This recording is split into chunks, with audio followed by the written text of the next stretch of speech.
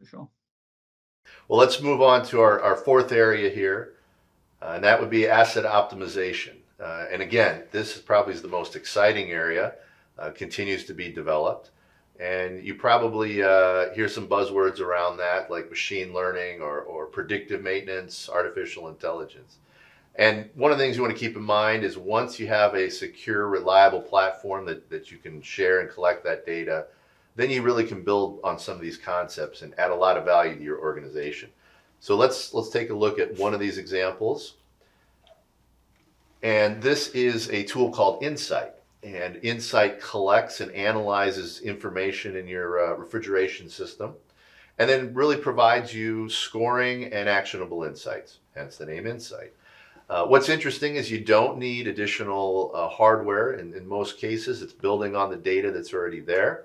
It's looking at suction pressures, it's looking at temperatures, expansion valve positions, a number of other things to derive scoring and actionable insights. So if you look at really the top part of this video that's playing, you see a scorecard for your store, a total score that's developed, and that's developed with three different subcategories: energy efficiency, reliability, and case performance.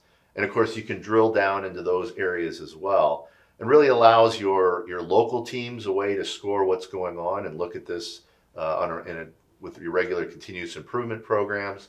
And then at an enterprise level, really is a way for you to look at all of your stores and see how they're performing, and really drive that continuous improvement across your enterprise.